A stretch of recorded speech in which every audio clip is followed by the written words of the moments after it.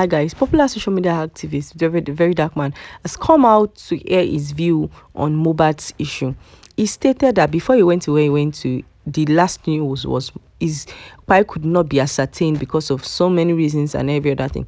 And now he's coming out and he's hearing something different. He still shares the opinion that the three friends that were with Mohbad the day this incident happened should be interviewed or interrogated, and also he insisted that DNA needs to be done, that if DNA has been done, probably some things would have been reviewed, and if along the line the child is Mohbad's child, that Mohbad's wife would have gotten a lot of gifts from Nigerians. Please watch to the end. What do you have to say? God, all this is money. I'm going to go lock him now. It is facts. You a sentiment of taking you people too. Do you understand? For crying out loud, I see they ask, what will be the problem of a DNA test? Do you understand? Secondly, where the nurse, that nurse where they say she come for Cotonou, where she did?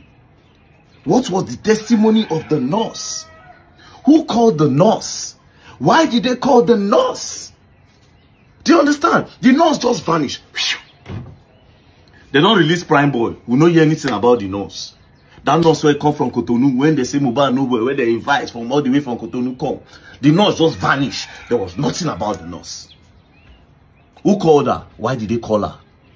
What drug did she give to the boy? What condition did she meet the boy? Do you understand? Yes, fine and good. I know say Mohbad they high and they take all those things. You don't understand. But what happened that day? They say he get wound for his hand. Do you understand? They say they didn't get wound for your hand. This last autopsy now, I read everything. He get wound for your hand. So how the wound take reach there? Now the wound, now from there they take put the drugs. Where the three boys? Where I now say the boy don't buy. Where the three boys? Where did they carry him from? Who told them the boy don't buy? And why were they taking him to the hospital? What happened there? Up to today, nobody did answer. Anyways, the only reason for this video now to say I told you people this will happen. Not because I want to say I want to talk. Because I told you that this is what will happen. That the boy will never get justice. This time say it. Do you understand? She is money. Why will you tell her? They don't do the DNA test up to today. They don't do DNA test up to today. Do you know what DNA would have done? Just imagine yourself say the picking true.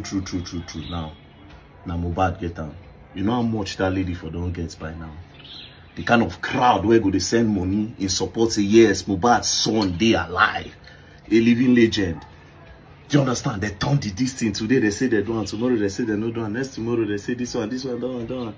At the end of the day, nothing concern me, not even my family member. Which one I just beat myself up about that. I don't know Mohbad before.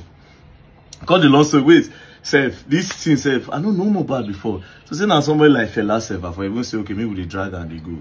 Do you understand? Well, at the end of the day, it don't happen, but you people have to learn that sentiments. Do you understand? You can't mix sentiments with justice. Do you understand? If you do the thorough search, the wife, those three boys, and then get the answer of what happened. You understand? You want to own Naramani and Sam Larry, I will tell you now, we are how. And I'll tell you those ones. Do you understand? Now that time I'll say, okay, where this boy, this one, where royalty, where that one, oh yeah, tell us. Let's hear your own side of your story, Naramali. Tell us. Do you understand? What happened? Okay, you people should forgive them. Let's hear what they want. But no. Don't play.